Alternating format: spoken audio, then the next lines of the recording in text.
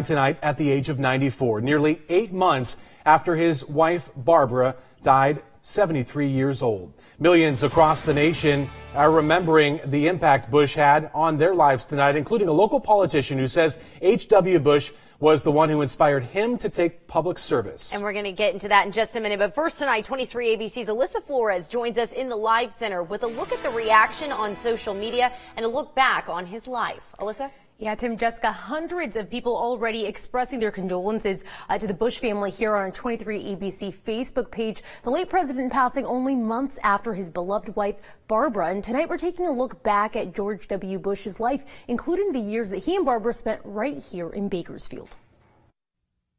I, George Herbert Walker Bush, do solemnly swear. George Herbert Walker Bush was sworn into a world he called rich with promise. A new breeze is blowing, and a world refreshed by freedom seems reborn. The 41st president and his presidency were shaped by the upheavals of the 20th century. He was born June 12, 1924 in Milton, Massachusetts. His father was a bank manager who was later elected to the U.S. Senate. His mother was the daughter of a New York editor. George Bush grew up in privilege, attending the best private schools. On his 18th birthday, he enlisted to fight in World War II, becoming the youngest pilot in the U.S. Navy. He flew 58 combat missions, but in September of 1944, he was shot down by enemy fire and later plucked from the Pacific by an American submarine. The young pilot was awarded the Distinguished Flying Cross and sent home. As the war ended, Bush married Barbara Pierce and began his college career, excelling academically and athletically at Yale. In 1948, the young Bush family left New England and moved to South Texas, where Bush became a success in the oil industry. And it was the oil industry that eventually brought him and Barbara to Bakersfield in the summer of 1949, to this house on Monterey Street. GOP consultant and Bakersfield resident Kathy Abernathy was friendly with the Bush family and even shared a special connection with them. She says it was on a visit to the White House that President George W. Bush remembered his days as a boy being raised at the East Bakersfield home. And as I'm sitting there, I feel somebody massaging my shoulders, and I turn around and look, and it's President George W. Bush. And he said, "Hey, I want to tell you, I used to live in Bakersfield." And I said, "Oh, I know. I own your house." In 1966, he put his oil career on hold when he ran and won a seat in the U.S. House of Representatives. I know you and I share a lot of worries about the future of our state and nation. Bush twice failed to win election to the Senate, but was appointed to a series of high-profile positions. This is indeed a great honor for me, of course. President Nixon chose him to serve as ambassador to the United Nations and then as ambassador to China. I don't view political experience as a detriment, Mr. Chairman. I view it as an asset. In 1974, he became the director of the Central Intelligence Agency. I am a candidate for President of the United States. In 1980, Bush decided to run for president, but was eclipsed by Ronald Reagan, who eventually chose Bush as his running mate. It was a total surprise. I thought that there'd been speculation I might be a VP selection, but that all was overshadowed by the common wisdom at the moment that President Ford would be selected to be the running mate. Then, after 2 terms in the Reagan administration, it was Bush's turn, facing opposition in the Republican primaries from Robert Dole and in the general election from Michael Dukakis. Going to be the Joe Azuzu of American politics. Is this the time to unleash our one-liners? That answer was about as clear as Boston Harbor. Now, let me... Bush made a promise he would later break. Read my lips. No new taxes. But progress on his watch was felt around the world. The fall of the Berlin Wall and the end of communism in Eastern Europe. Perhaps most notably, the liberation of Kuwait after the Iraqi invasion. A line has been drawn in the sand. Despite his popularity after the Gulf War, President Bush failed to capitalize on the goodwill of the public. A faltering economy and a growing budget deficit eventually weakened his presidency. And in 1992, Bush was defeated by Bill Clinton. With the election of George W. Bush in 2000, the senior Bush joined John Adams in a small elite group, presidents whose sons succeeded them in the White House. The proud father seemed to shun the spotlight, making news largely with a new favorite pastime.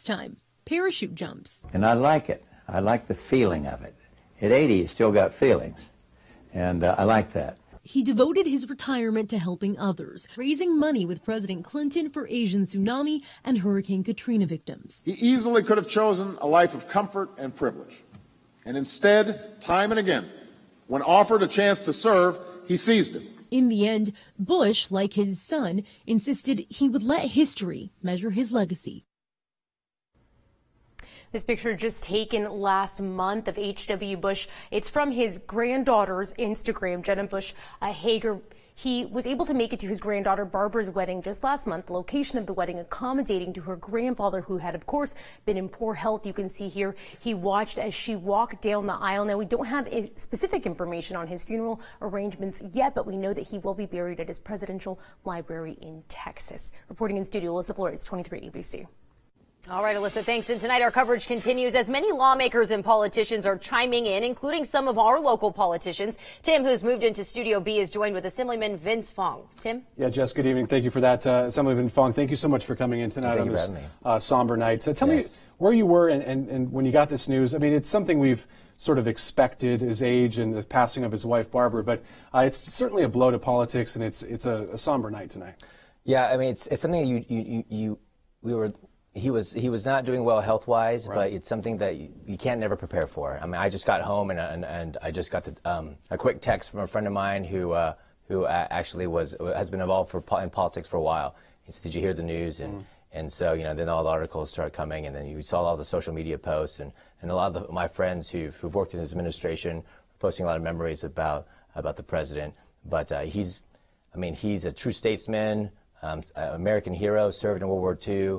I'm not sure we'll know another or experience another, president like President H.W. Bush, but known for his kindness, his humility, and that's what we'll remember him. And you shared a great quote on Facebook from the former president. He said, "And I do not mistrust the future. I do not fear what is ahead, for our problems are large, but our heart is larger." And I wonder, during this time in our politics, with everything that's going on, the rhetoric and the divisiveness, we just came off one of the most heated midterm elections.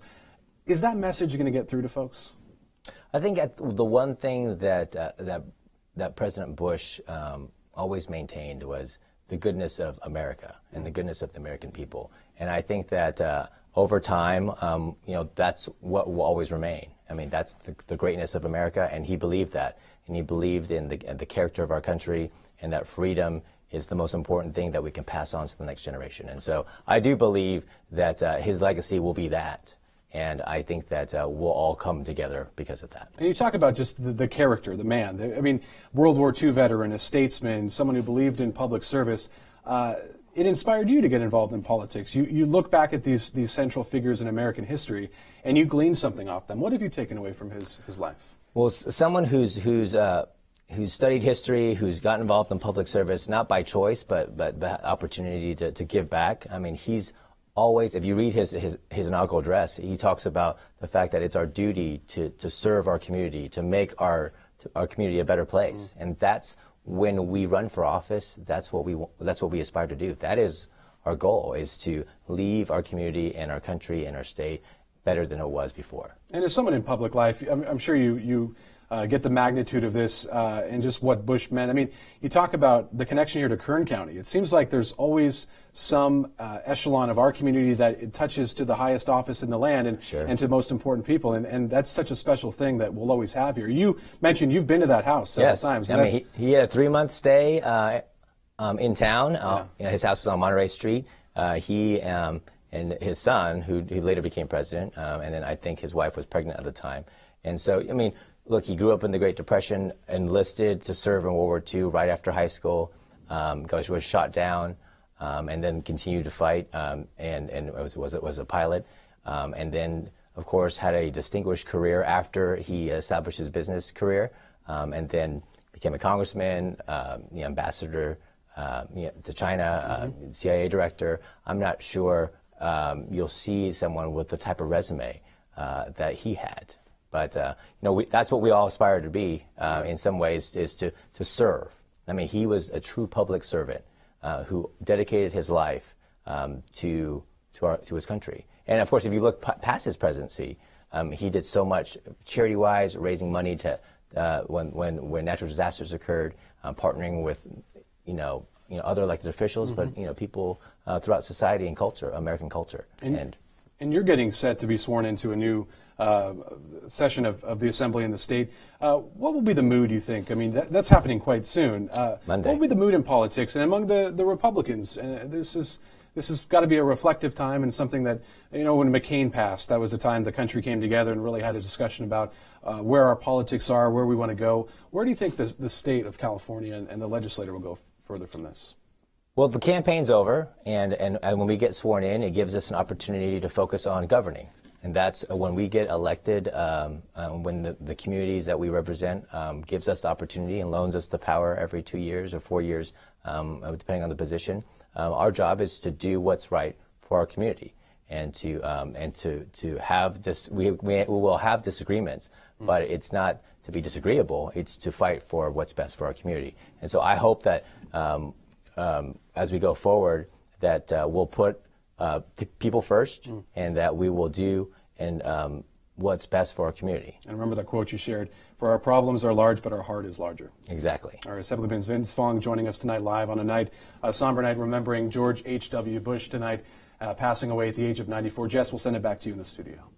All right, Tim, thanks. And more reaction pouring in tonight. President Donald Trump releasing a statement saying in part that he and Melania are grieving with the nation tonight, praising former President Bush, saying as president, he set the stage for the decades of prosperity that have followed, going on to say his example lives on and will continue to stir future Americans to pursue a greater cause. And former President Barack Obama also reacting tonight, posting on Twitter saying America has lost a patriot and humble servant. While our hearts are heavy today, they are also filled with gratitude, not merely for the years he spent as our 41st president, but for the more than 70 years he spent in devoted service to the country he loved. And we'll continue to bring you the latest on the passing of George H.W. Bush on our website, turnto23.com. We'll have reaction from lawmakers, their celebrities, and more. Plus, more on his life available, as we mentioned, on our website, a special section there devoted, as well as our Facebook page. Plus, we're going to have the very latest on the weekend morning news, the only broadcast tomorrow at 6 a.m. We want to turn now to the big one in Alaska. Anchorage rocked by a 7.0 earthquake. Video streaming in showing people running for cover, buildings damaged, snow-covered roads buckling during the morning commute. A Bakersfield native now living there sharing with us tonight what she experienced. In Alaska, a state of emergency has been declared after that earthquake struck around 8:30 this morning. Tremors knocking out power for thousands.